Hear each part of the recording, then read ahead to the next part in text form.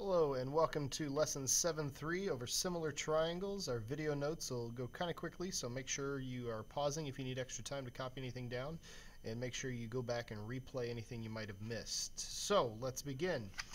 There's not a whole lot of vocab, and so we're going to jump right into it. Let's look at our objectives. Previously, we've used angle, angle, side, side, side, side, and side, angle, side congruence theorems to prove that triangles are congruent. Well, now we can use similar, no pun intended, similar statements to show that triangles are similar. We're going to use the angle similarity postulate and side and side angle side similarity theorems to prove that triangles are similar, or verify that they're similar. We're also going to use similar triangles to solve problems. So let's take a look at that first one. First off, we have our angle similarity postulate. Now I'll tell you, when I was in geometry, when I was in high school, we called it angle. And the reason that we just now call it angle is because we don't need that third pair of angles. If any two angles of one triangle are congruent to two angles of another, we know the third pair of angles are congruent. So all we have to verify are these two pairs of congruent angles. But if that's the case, if any two triangles of one triangle are congruent to any two of another, then the triangles are similar. Okay, so that's what we've shown there. So we can use that to verify whether or not given triangles are in fact similar or not. So in example 1a, we have angle B, which is 42, and we have angle D, which is 42, angle C, which is 58, and then they mark angle E, which is 80. And you might think, well, 58 doesn't equal 80, so these are not similar triangles. But hold on just a second. What I would like for you to check for first, look at these other pairs of angles. If these angles are 42 and 58, 42 plus 58 equals 100 degrees. Since these two add up to 100, the other angle must be 80 degrees. That angle is congruent to angle E. Since angle B and D are congruent, and angle A and angle E are congruent, both measuring 80 degrees, triangle ABC is similar to triangle E, got to get the order correct, E, D, F, by angle similarity. All right, let's move on to part B. Now, they don't give you a whole lot of information here, but these arrows are extremely important. Okay, they tell you that these segments are parallel. That creates alternate interior angles that are congruent at P and M, but also at Q and N.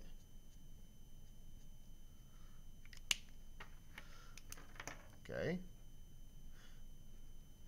By the alternate interior angles theorem, angle Q is congruent to angle N, and angle P is congruent to angle M. So triangle QPX is similar to triangle NMX by angle similarity.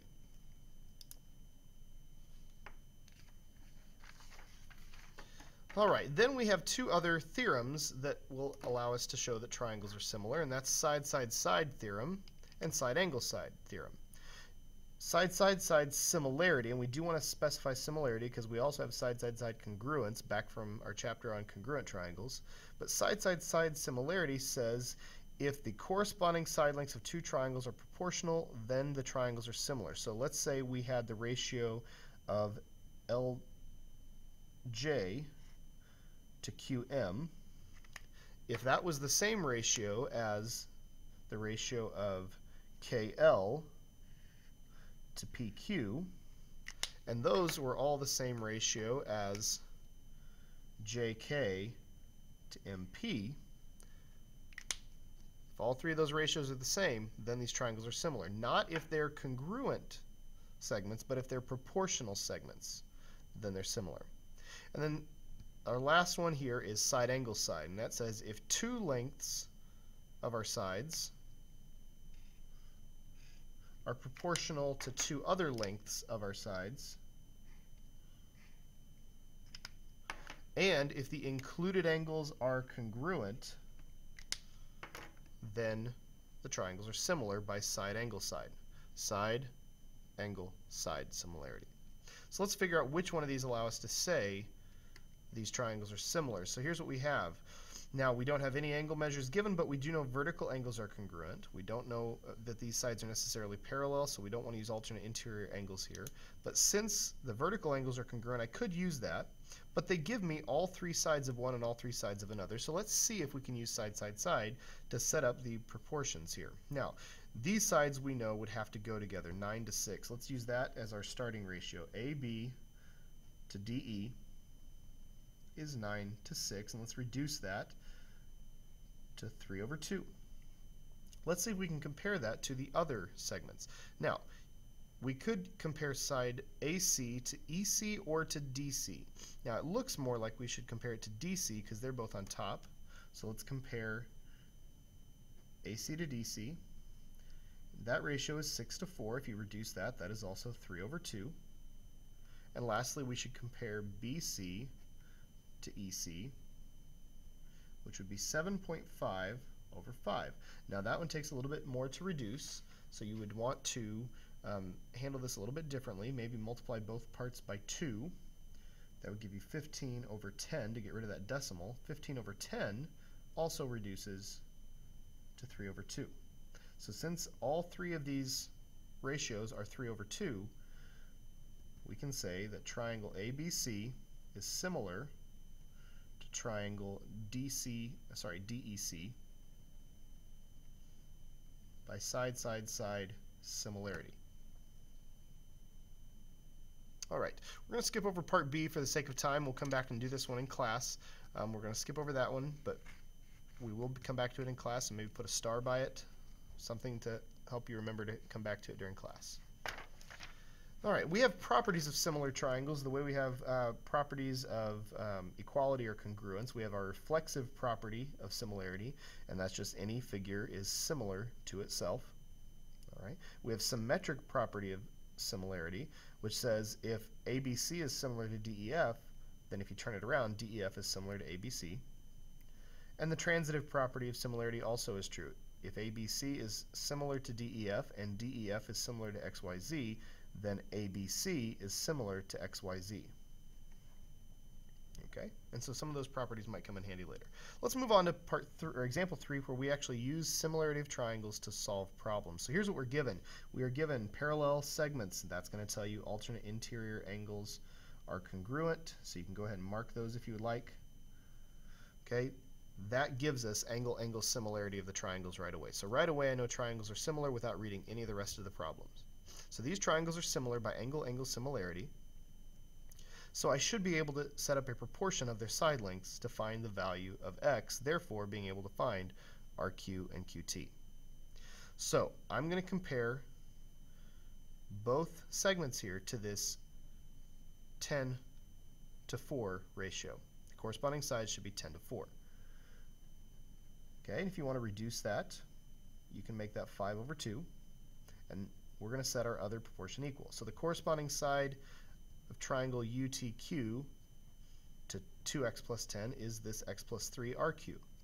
So 5 over 2 should be the same as 2x plus 10 over x plus 3. Okay, we should be getting pretty good at solving proportions now. This is the proportion you want to solve, cross multiply, but when you do that you have to remember that you're really doing this.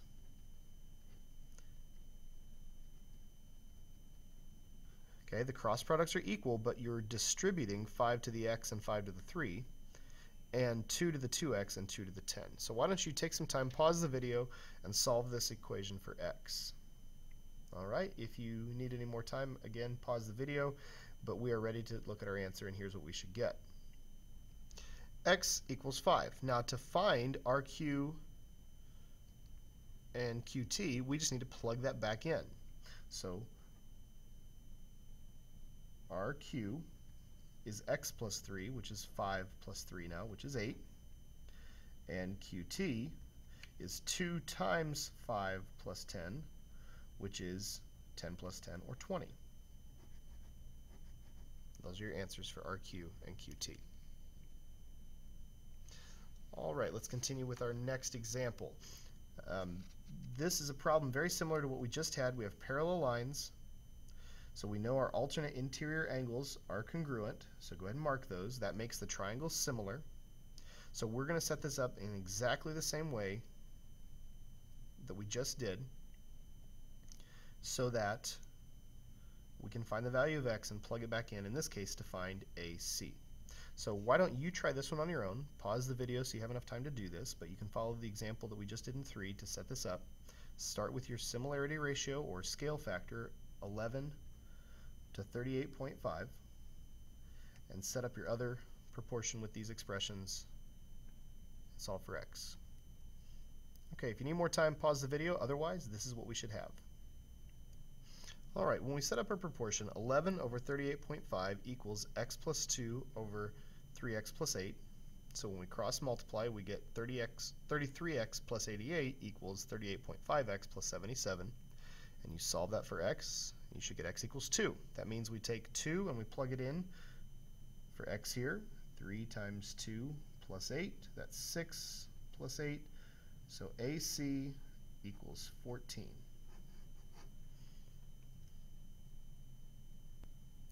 All right, let's take a look at our final example here. We have a situation where Josh wanted to measure the height of the Sears Tower in Chicago. He used a 12-foot light pole and measured its shadow at 1 p.m. The length of the shadow was 2 feet. Then he measured the length of the Sears Tower's shadow, and it was 242 feet at the same time at 1 p.m. What is the height of the Sears Tower? This is an example of indirect measurement, so we're going to actually make a quick sketch of the situation. Okay, I'm going to pause the video and make my sketch, and then I'll continue recording, and you can pause the video once you see it to copy it down.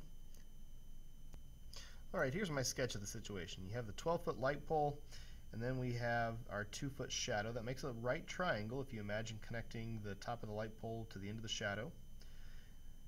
And then the Sears Tower would also cast a shadow, which is measured at 242 feet, and we're looking for the height of that Sears Tower, and so that forms another right triangle. And if these measurements are taken at the same time of day, these should be similar triangles.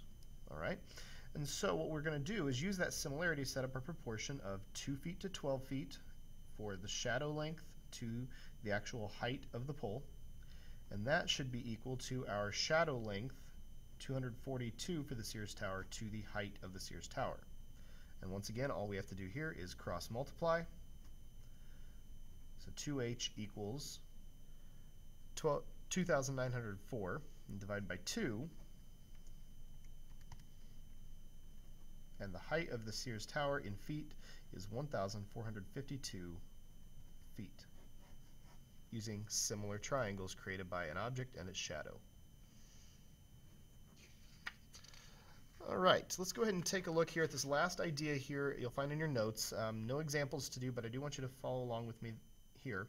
In triangle similarity, we're summarizing, we could have angle-angle similarity if we can show two angles of one are congruent to two angles of another.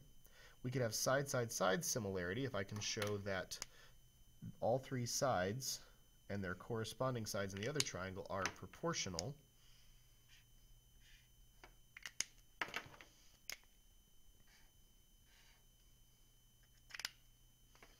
Okay, or I could use two sides of one triangle and their corresponding sides in the other triangle, and their included angles are congruent. So we have angle-angle similarity, side-side-side similarity, or side-angle-side similarity. And then once we know the triangles are similar, we can use proportions to find measurements.